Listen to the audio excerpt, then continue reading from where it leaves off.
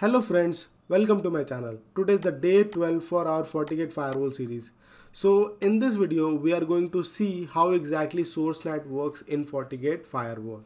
So in this video, I'm going to cover what is NAT, what are the types of NAT that is available in Fortigate firewall, why it is required, what is SourceNet and NAT pool and the source static NAT. And I'll show you the practical as well, how we can configure a source NAT and NAT static. Okay, so this is very important, guys. Wherever you go for any organization, no matter it's a small company or a big company, they'll be using the NAT. Okay, so I will recommend you to please watch this video till the end so that you can understand how can we configure a NAT, and you will also understand the concept about NAT as well. So try to see this video till the end, and also I'll request you to please subscribe my channel and hit the bell icon so that you never miss a video from me. So without any further delay, let's get started.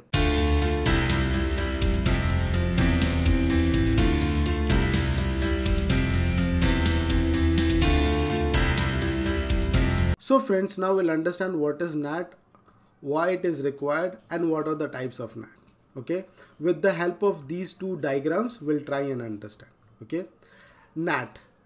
Basically, if you try to understand the full meaning of NAT, that is network address translation, basically what we are doing, we are translating the network address. Network address meaning that the IP address. Okay, so before we understand NAT, let's understand the type of IP address. Okay, so first is the private IP address and the second is public IP address. Okay, now public IP address can be reachable, or you will be able to communicate to public IP address if you are sitting at your home or your office or anywhere else, restaurant or mall, wherever you are, you will be able to connect to public IP address. But in case of private IP address, you cannot reach from one location, let's say one location to another location. But if you are at your own home and if you want to connect to, or in your organization, if you want to connect one PC to another PC with the help of private IP address, you can do that. So basically on internet, okay, this private address is not routable, meaning that it cannot go. So for that reason, what we are doing with the help of NAT, we are converting this private IP address to public IP address so that our traffic can go to internet. So that is the reason when you are sitting at your home and you want to go to internet, let's say you want to access google.com or a facebook.com, you can go with the help of NAT.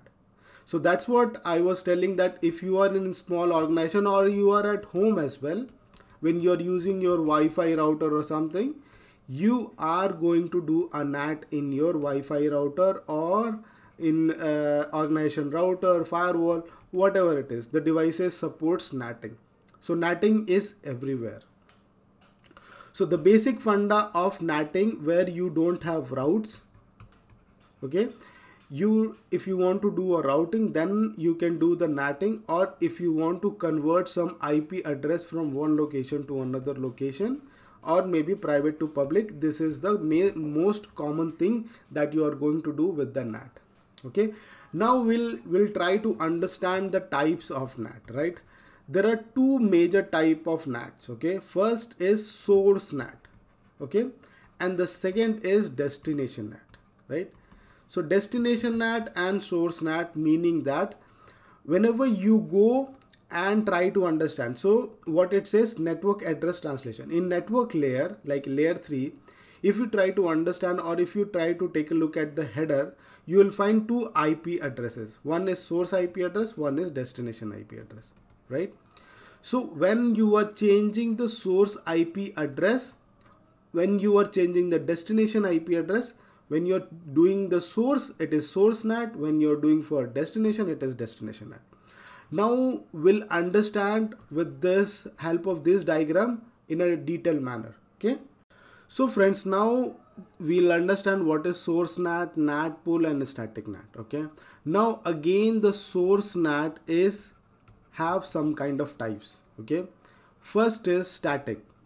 That is, I'll explain you, it is 1-to-1 mapping.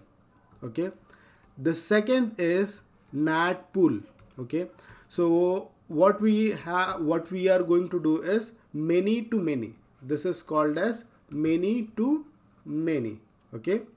Now third is, which is called as policy NAT, right? So I will be defining some source and some destination. If the source is going to this destination, then I'm going to perform a NAT to certain IP address. Okay. Now fourth is the PAT, where I am going from one IP to many IP address. Okay. So basically what happens in all this types, I'll explain you one by one. Okay. In static, what happens is you are going to allocate some IP address from private IP address to a public IP address, that this source will be getting translated to a public source IP address. Okay. So with the help of this diagram, if you try to understand this as NAT is nothing but a source NAT. Okay. The source is getting translated to some different IP address. So basically the source NAT will be used when your traffic is going from your inside network to internet. Okay. That is called outbound connection. Basically it will be used in that. Okay. Now in NAT pool, what happens, you have a range of IP address. So I define 200.1.1.1 to 200.1.1.10. So whoever is coming, and they will get translated from this pool IP address. Okay.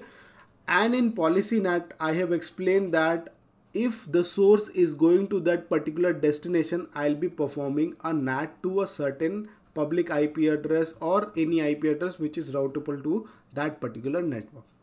Okay. Now we'll talk about PAT. Basically, now PAT is something called, if you have like multiple system in sense, if you have 10, 15, 20, 100 devices in your network and you have only one IP address, maybe it can be an interface IP address, or you have a public IP address, a single public IP address. With that single public IP address, everything will get translated to this public IP address and it goes to an internet. Okay. So where it will get translated to same public IP address, only the port numbers are getting changed. That is the reason it is called as port address translation. That is nothing but a PAT. Okay. So this is how the source NAT works in this, the pool and the static works in this case. Okay. Now we'll go to the practical and we'll understand what are the options that is available in Fortigate. And when we do the PAT, okay, maybe I'll not be able to cover the PAT in very detailed manner, how the port address translation happens, like with the log and CLI. If you guys need that, please comment down below so that I can cover it. Okay. Let's move on to the lab and I'll show you how we are going to configure it. Okay. So friends, now we'll move on to the lab. Okay, so this is the lab. I have used the same lab for our previous video as well. So this is our management and this is our local PC. This is our inside where we are going to test for the NAT. Okay, and this is our outside which connects to internet, and this we are not using right now as a DMZ because we'll be using in DNAT. How the DNAT works we'll be explaining with the help of DMZ. Okay, so we are not using it right now. So let's move on to the dashboard of Fortigate. So we are here in the dashboard. I have configured the interfaces already. So the configuration of the interface is already done, and although also the static route has already been done. Okay, so what we have to do is we just need to go to policy and we have to configure a policy for this. Okay, so we are going to create a policy naming which is going from inside to outside, right? Outside. Okay, or maybe I'll just keep it as in to out. So incoming interface will be port 0 or port 2. Maybe this will be visible for you guys. So port 2 to port 3. So I'll be taking port 2 and here port 3 and the source. Okay. Right now I'm just defining all because I'm doing pat right now. So that is the reason I'm just defining all, destination as all. Okay. And here the action is accepted. I'm going to do a NAT with the, it is there already. So use the outgoing interface address. So for this, this is the PAT we are doing. So with the help of this interface IP address, it is going to be NAT. Okay. Now if I don't have any security profile right now, so I'm not going to do that. Okay. And I will just enable this policy. Okay. Yes, service I need to define. I forgot to add it. I'll just put it as all and I'll click OK. So right now, as you can see, from port 2 to port 3, I can configure the zone as well for this port number so that I will be able to recognize, or this will be, this looks more relevant to that. Okay. So now what we have to do is we have to configure this test PC and try to access the internet. Okay. So we are going to test with the test PC right now. So let's open the test PC and we have configured the IP address and let's access the internet, whether we are able to access the internet or not. So not now, and I am going to access google.com. Yes, we are able to access. We'll see whether this policy usable now. Yes, it is usable, and when we refresh it, we'll see some more counts. Okay, we are able to see that this is usable right now. Okay, so let's take a look at the CLI, how we can check the NAT over here. Okay, whether how the PAT is happening for this. So to access the CLI of Fortigate, we just need to click here. Okay, and we'll just detach it because we just need to check that.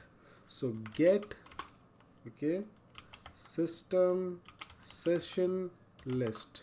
Okay, so if you go for list, you will be able to see all those IP address which is getting translated. Okay, so now if you get this example 10.1.1. which is nothing but the PC IP address which is getting translated to the IP address of what? If you go to interface, if you see the IP address of port 3 which is connected to outside, and it is getting translated to interface IP address, right? So same, all the connections with port translation, the same port it is used to get translated, right? So this is how exactly it works, the PAT. Let me show you the static NAT. Okay, friends, now we'll do a one-to-one mapping. So for that there are two ways. We can go to our policy, this policy, or we can create a pool basically. So at this NAT configuration, what we have to do is we have to use the dynamic pool, and we have to create that particular pool over here. So we can do overload. We can take one IP address and we can do the same thing. Instead of interface IP address, we can configure an IP address and we can do the PAT, or we can do one-to-one mapping as well. So I'll just put it as static. Okay, and then I'll put the IP address. So I've already copied the IP address. I'll just choose as 50. Okay, I'll be choosing the IP address which is same to that particular network. Okay, so I'll be using 50 one-to-one mapping. Okay, and also this proxy ARP is required, so I'll just click OK, and I'll choose this, close, and we are done. So easy, right? So if now we'll go to this particular test machine and we'll try to access the internet. So for an example, if I want to go to youtube.com, now we'll see whether it is reachable or not. Yes, it is reachable. I can see the page is getting opened. Now we'll go to the CLI, and again we will go and try to check what is the, so get system session list, right? So now we are seeing it is getting translated to 250. Okay. So right now it is a static and it is one-to-one mapping. Okay. Maybe if we could, I could have more system, I could have showed how the PAT works basically and how the NAT works. Okay. Maybe if you guys wanted to see with the 2PC explanation, you can comment down below and you can let me know that I wanted to see that particular PAT, how exactly a PAT works. You can comment down and I will take it in next video. Okay. This is what I wanted to cover in this video. If you like this video, just put the like and also comment it that I want the PAT video as well in a detailed manner, how exactly it works in Fortigate firewall. And also if you have any suggestion for my video, you can comment down or you can send me an email or message on Instagram or Facebook, wherever you want. Thank you so much for watching and I'll see you in the next video. Don't forget to subscribe and press the bell icon so that you never miss a video from me. Thank you so much. I'll see you in the next.